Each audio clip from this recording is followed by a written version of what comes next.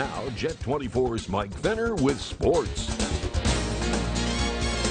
Welcome on in. It's time for sports at both Division 1 and 2 levels. Area wrestlers are trying to punch their tickets to this winter's national championships. Mike Wheeler's Mercyhurst wrestlers hosting Gannon and 4 others at the NCAA Super Region 1 championships today. Gannon had a wrestler place in all 10 championship matchups.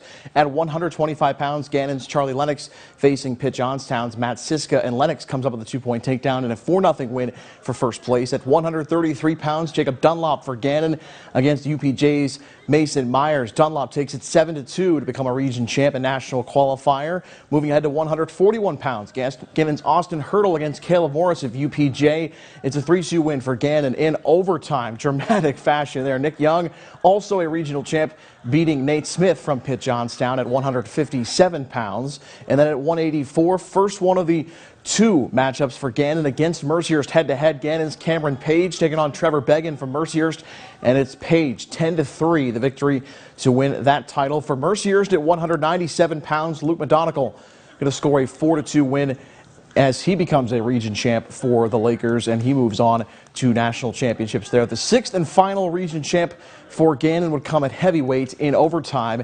It would be a 3-2 win for Freddie Nixon over Alan Beatty of Pitt Johnstown as Nixon gets it done in extra time. Gannon wins the 2021 NCAA Super 1 Region Championship for the team standings with 10 wrestlers placing.